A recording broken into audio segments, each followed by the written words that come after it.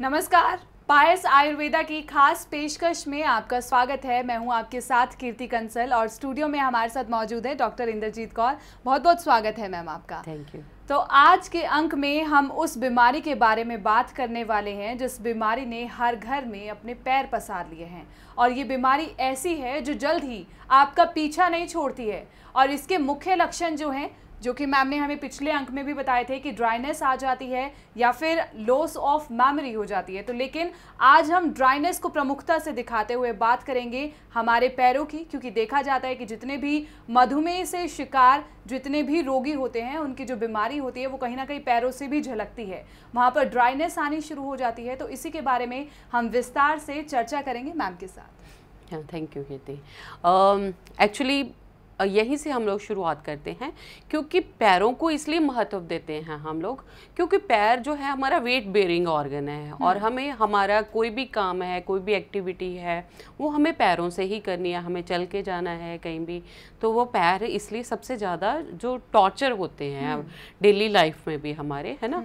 तो कहीं चोट लग जाती है, और जैसे वो हमने सिम्टम्स डायबिटीज़ के हैं कि लॉस ऑफ सेंसेशन है, कई बार लोगों को पता नहीं लगता, चोट लग जाती है, कील लग जाती है, एंड क्योंकि सेंसेशन तो है नहीं तो पेन दिमाग तक जाती नहीं है, तो उनको पता ही नहीं लगता कि हमारे चोट भी लगी है या कोई जख्म भी हो गया, ब्लीडिंग होती रहती है। कि हमारे दिमाग तक वो मैसेज पहुंच नहीं पाता, ये कह सकते हैं। हाँ बिल्कुल, दिमाग तक हमारी मैसेज नहीं पहुंच पाता क्योंकि वहाँ नमनेस हो चुकी है। वहाँ की जो वेन्स हैं या नर्वस सिस्टम है वो एक तरीके से वो डिस्टर्ब हो जाता है, तो उस हिसाब से वहाँ पे सेंसेशन नहीं जा पाती और लोगों को पता ही नहीं लगता। मतलब उससे क्या होता है, बहुत बड़े बड़े वुंड्स बन जाते हैं, जो क्योंकि शुगर है, शुगर कोई भी चीज़ को हीलिंग नहीं होने देती। शुगर का जो मेन लक्षण है कि अगर कहीं पे आपके घाव हो गया तो आप देखोगे कि कहीं किसी के जख्म हो जाता है और वो बोले कि जी मेरे को 1 महीना हो गया, हीलिंग नहीं होती,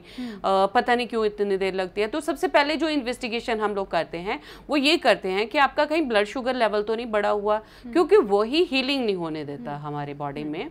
जो हमारा थ्रोम्बिन फॉर्मेशन है उसको कहीं ऑब्स्ट्रक्ट कर देता है और वो चीज़ नहीं हो पाती। तो यहाँ पे कीर्ति मैं ये बताऊंगी कि मैं जो पेशेंट जो नॉन हीलिंग क्रॉनिक जो जितने भी वुंड्स हैं, वो चाहे बैड सोर्स हैं, वो चाहे इन्हीं डायबिटिक लोगों के अल्सर हैं। बहुत बार मेरे पास जो पेशेंट आते हैं कि पैर नीचे नहीं रख सकते, है ना, पैरों के नीचे उनके अल्सर फॉर्मेशन होती है।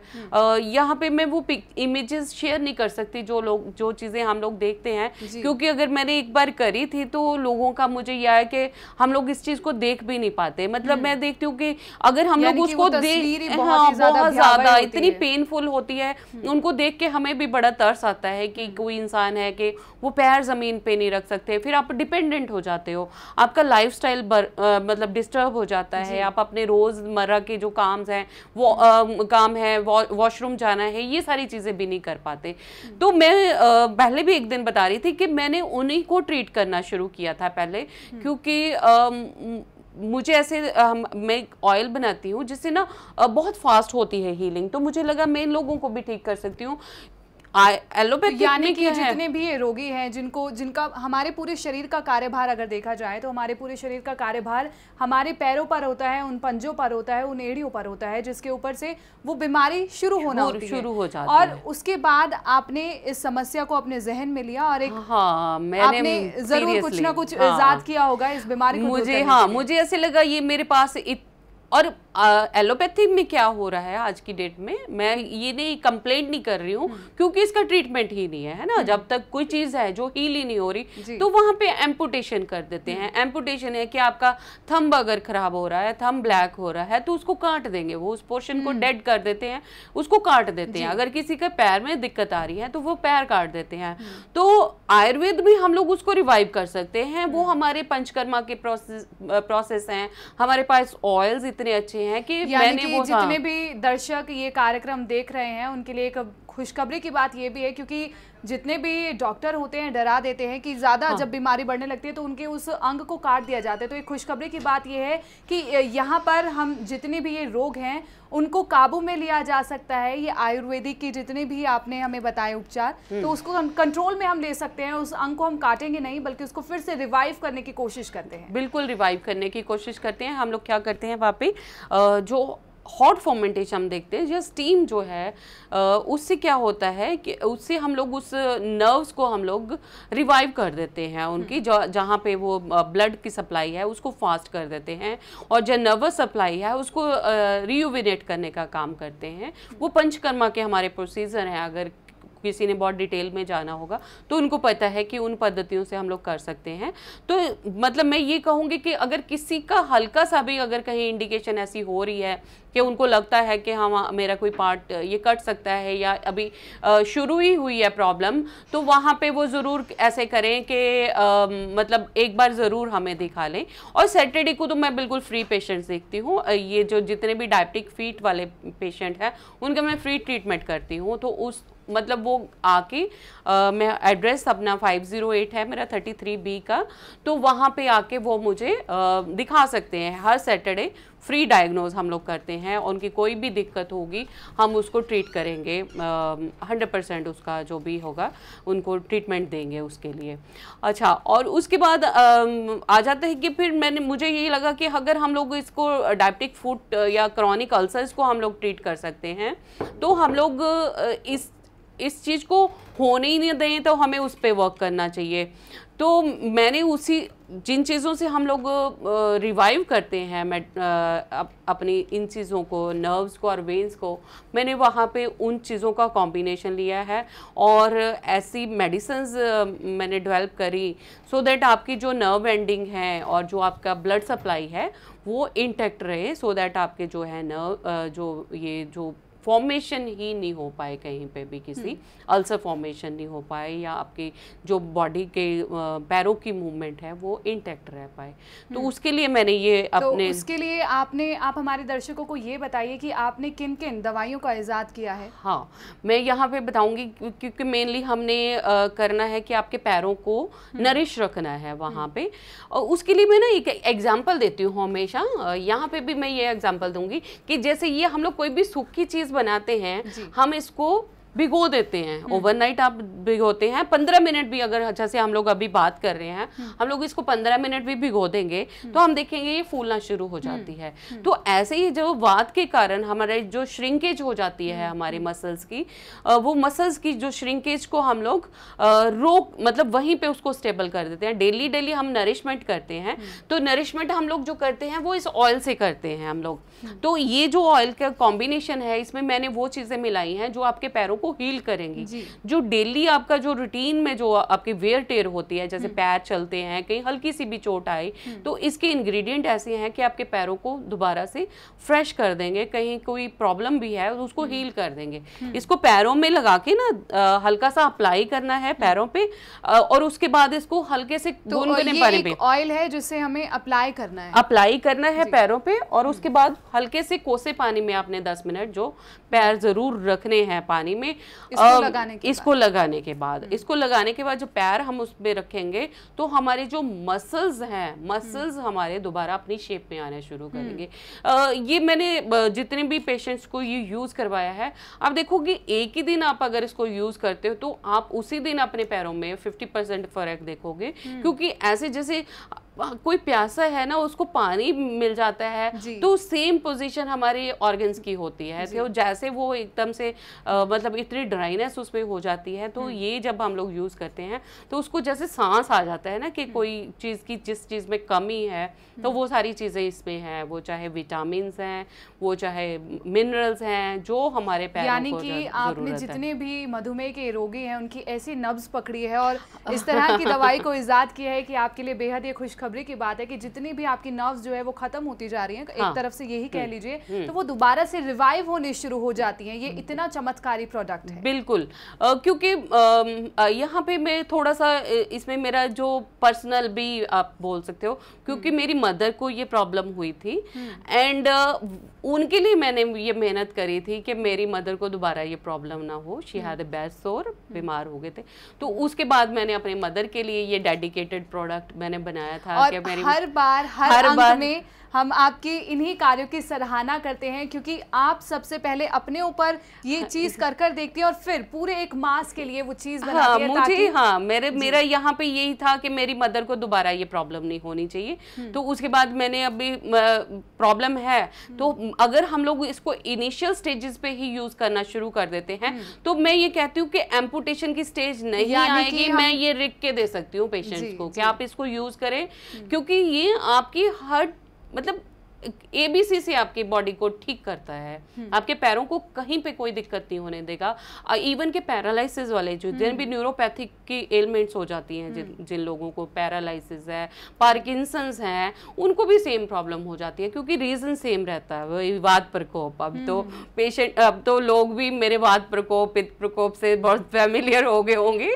तो जितनी भी ये सारी न्यूरोलॉजिकल डिसऑर्डर्स होते हैं वो वात के प्रकोप के कारण होते हैं।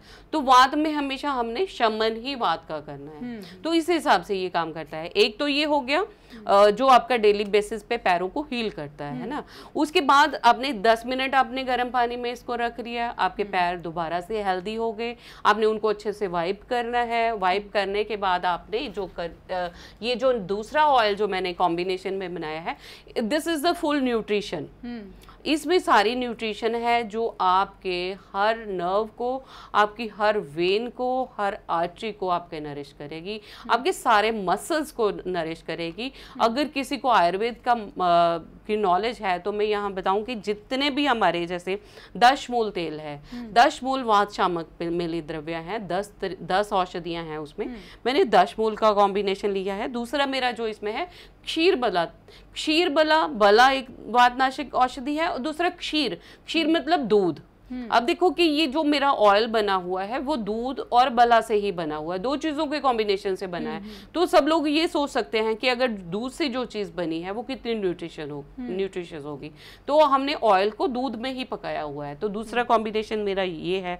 तीसरा इसमें मैंने जो लिया है वो मैंने एक ऑयल लिया है शैलाद्या ऑयल, जो कहीं पे भी आपके छोटी मोटी भी आपके अल्सर फॉर्मेशन हो जाती है, कहीं पे भी पैर में, हाथ में, उन चीजों को हील करता है।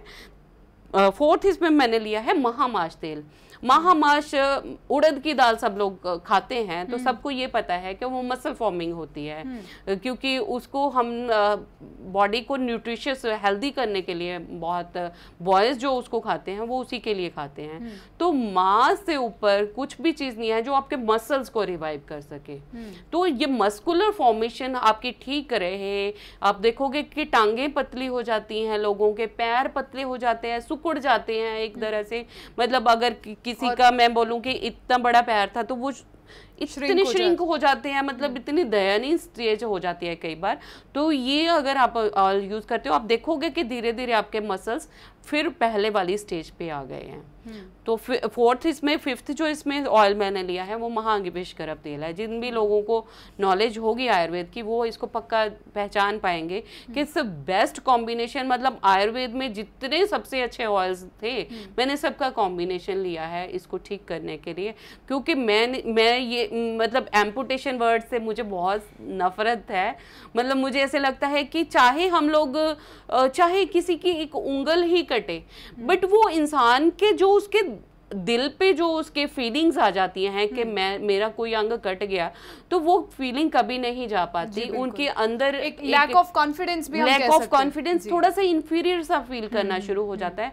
तो मैं नहीं चाहती कि कोई भी समाज इसको अलग दृष्टि से देखता है, वो एक बात अलग है। वो दयनीय से उसकी एक दृष्टि हो जाती है कि हाँ ये बेचारे की, बेचारा वर्ड जो है ना that is so useless I would say, कि वो किसी के लिए आप बेचारा वर्ड यूज करते हो वो किसी को भी पसंद पसंद नहीं है। ये 2 ऑयल के बारे में हमें बताया, एक तो हमारे नर्व्स पे काम करता है, हाँ। और दूसरा एक बार मैं फिर से चाहूंगी कि हमारे दर्शकों को एक बार फिर से आप बताइएगा हाँ। कि जिस तरह से आपने यहाँ पे डिस्कस किया कि पैर जो है वो श्रिंक होने शुरू हो जाते हैं, हाँ। तो क्या ये भी मधुमेह के अंदर ही एक हाँ, बीमारी है? हाँ कीर्ति, मधुमेह के ही लक्षण है। मधुमेह में ही क्या होता है, हमारे जो धीरे धीरे डिजेनरेशन शुरू हो जाती है टिश्यूज की ना, क्योंकि वही बात है, ऑक्सीजन सप्लाई नहीं हो पाती और ब्लड की सप्लाई नहीं हो पाती। तो जब ऑक्सीजन ही नहीं मिलेगी तो धीरे धीरे डेड होने शुरू हो जाते हैं। एम्पुटेशन की स्टेज भी तभी आती है कि वहां पे ब्लड सप्लाई बिल्कुल बंद हो जाती है। तो अगर वहां पे ब्लड सप्लाई बंद हो गई तो उसको रिवाइव नहीं कर पाएंगे, उसमें डॉक्टर्स का भी कोई कसूर नहीं है। तो हम लोगों का ही फर्ज बनता है कि हम खुद को इतना हेल्दी रख पाएं कि हमारे सब ऑर्गन्स में ब्लड का फ्लो प्रॉपर बना रहे और नर्वस फ्लो प्रॉपर बना रहे। तो दूसरा, इसके लिए हमने जो बॉडी को रिवाइव करने के लिए हमारे पास आ जाती हैं, वो एक शिलाजीत सबसे बेस्ट आ जाती है। जितने भी डायबिटिक पेशेंट्स हैं उनको शिलाजीत की एक ड्रॉप जरूर लेनी चाहिए जी। अगर साथ में हाइपरटेंशन है तो मतलब एक दिन छोड़ के लें, अगर नहीं है हाइपरटेंशन। तो शिलाजीत बेसिकली किसके ऊपर काम करती है, किस रोग के ऊपर? हाँ, शिलाजीत मेनली इसका एक पर्टिकुलर इफेक्ट कुछ नहीं है, इसमें 80 के करीब मिनरल्स हैं और वो मिनरल्स जो हैं इसके अपने, मतलब आप सोचो कि इसमें कुछ भी सिंथेटिक नहीं है। हमें ये वहां से मिलती है, पहाड़ों से मिलती है, हम इसको प्योरीफाई करते हैं। आप सोचो कि एज इट इज ही मिलती है, एज इट इज हम इसको पानी में लेके इसको एक्सट्रैक्ट कर लेते हैं। तो वो उसमें इतने सारे मिनरल्स हैं जो हमें आर्टिफिशियली भी नहीं मिल पाते। तो इसमें मेन जो मिनरल जो है इसमें फास्फोरस है। तो वही चीज जो मैं पहले भी बता रही थी कि फास्फोरस जो है आपके लिवर को एक्टिवेट करता है। लिवर को एक्टिवेट करेगा तो लिवर का ही आगे पर्पस होता है। जैसे हम लोग उस दिन उस पेशेंट को बता रहे थे कि आपका लिवर प्रॉपर प्रोसेस नहीं कर पा रहा, आप जो मेडिसिन भी ले रहे हो, medicine as it is waste जा रही है। तो ये आपके लिवर को रिवाइव करता है, लिवर रिवाइव होता है तो आपकी मेडिसिन जो भी आप लेते हैं उसकी प्रॉपर एसिमिलेशन होती है। मेडिसिन की एसिमिलेशन होगी बॉडी में जाके, तब भी वो अपना काम कर पाएगा। यहाँ पर एक चीज़ ये भी देखी जाती है कि काफ़ी ज़्यादा सुना जाता है कि जितने भी मधुमेह के शिकारी होते हैं, जितने भी ये रोगी होते हैं, इनकी किडनी भी काम करना बंद कर देती है। हाँ, उसमें वही, क्योंकि फ्रीक्वेंट यूरिनेशन आ जाती है, फ्रीक्वेंट यूरिनेशन, और साथ में वो दूसरी चीज़ जहाँ पे जो मेन रहती है कि ब्लड सप्लाई नहीं होती। ब्लड सप्लाई नहीं होती, साथ में वो जो हमारे जो glomeruli we call it, simple C language में अगर मैं समझाऊंगी तो सीविंग जैसे होती है, चाहे छन्नी होती है, ऐसे ही किडनीज और ब्रेन के आसपास ऐसी छन्नी होती है। ऐसे नहीं कि हर चीज ही एंटर कर जाएगी ब्रेन में, उसको प्योरीफाई करने के लिए, ताकि हर चीज किडनी में नहीं जा पाए। तो बट वो होता क्या है, जब हमारी इतने जो यूरिन जो होगा वो इतना गाढ़ा आना शुरू हो जाएगा तो वो जो सीव्स होती हैं, जो छन्नी होती है, छन्नी बंद हो जाती है। छन्नी बंद हो जाती है तो यूरिन में जो लोग बोलते हैं कि क्रिएटिनिन की मात्रा इतनी ज़्यादा बढ़नी शुरू हो गई या यूरिन में शुगर आना शुरू हो गया, तो इसी का मतलब ये है कि वो फिल्टर हो नहीं पा रहा और वो सारा जो है एज इट इज यूरिन में वेस्ट हो रहा है सारी चीजें। तो उस किडनी की जो भी आपने बात बताई, छलनी को इस्तेमाल किया जाता है क्लीन करने के लिए। हाँ, छलनी क्लीन करने के लिए एक तो वो परगोलिन एक पाउडर मैंने बताया है, वो रात को लेने के लिए इसलिए बोलती हूँ क्योंकि रात को किडनीज वर्क करती हैं सबसे ज्यादा। लोग बोलते हैं ना कि रात को मुझे नींद नहीं आई, मुझे 4-5 बार उठना पड़ता है, जिनको भी डायबिटीज की प्रॉब्लम होती है। तो वो होता है किडनीज हाइपर फंक्शन, उनकी हाइपर फंक्शनिंग हो जाती है। वो रात को फटाफट से जितना अपना काम करना वो काम करने की कोशिश करती हैं।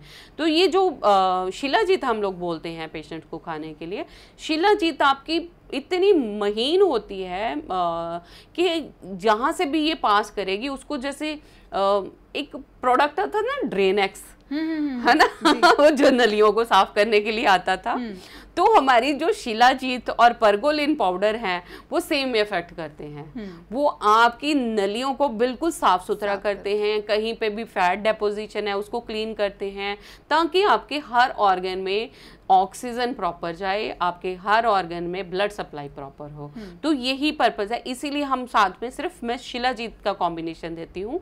हाँ, कई पेशेंट होते हैं जिनको थोड़ा ब्लड प्रेशर अगर हाई होता है तो मैंने उनके लिए अलग से कॉम्बिनेशन बनाया कि अगर वो नहीं शिलाजीत खा भी पाते, क्योंकि शिलाजीत की थोड़ी पोटेंसी ऐसी हो जाती है कि इससे थोड़ी सी हाइपरटेंशन हो जाती है, कई बार कोई नहीं सूट करता किसी को, तो उनके लिए मैंने एक अलग से कॉम्बिनेशन बनाया है जिसमें मैंने शिलाजीत के साथ अर्जुन छाल और अश्वगंधा, हल्दी और एक उसमें मैंने और चीज ली थी, मेथी शायद, उनका कॉम्बिनेशन मैंने बनाया है ताकि वो हर पेशेंट उसको ले सके, वो चाहे लेडी है, वो चाहे जेंट्स हैं, हर इंसान अगर उसको लेता रहता है तो उसकी ऐसी कोई भी नर्व नहीं है जहाँ पे कोई दिक्कत। छोटे बच्चे हैं क्या वो भी इसे ले सकते हैं या फिर अभी बच्चों के लिए नहीं है बनाया? नहीं, छोटे बच्चे देखो अगर प्रॉब्लम है तो छोटे बच्चे भी ले सकते हैं, क्योंकि हमें तो प्रॉब्लम ठीक करनी है, हमें अगर किसी को कोई किसी भी तरीके की दिक्कत है तो हमें उस चीज को ठीक करना है, तो ये मेडिसिन हर एक के लिए है, बस थोड़ी डोज डिफरेंट हो जाती है हर पेशेंट के लिए, उसकी प्रॉब्लम्स के हिसाब से, बस वही चीज है और कुछ मतलब बहुत ज्यादा इसमें। तो यानी कि आज के अंक में हमने बात करी कि परगोलिन पाउडर के बारे में हमने बात की, इसके साथ हमने 2 चमत्कारी ऑयल के बारे में हमने बात की जो लगातार जिसके बारे में जानकारी मैम आपको दे रहे हैं। हाँ। और अगले अंक में विस्तार पूर्वक हम इसी के ऊपर चर्चा करेंगे, लेकिन फिलहाल नमस्कार।